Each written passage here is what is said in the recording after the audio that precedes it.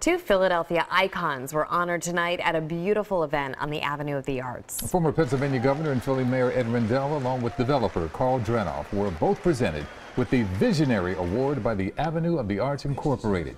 The organization says both men led the charge to transform South Broad Street into one of Philadelphia's premier cultural, entertainment, and living destinations.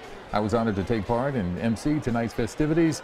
Plenty of brotherly love and sisterly affection on display tonight. Congrats to all.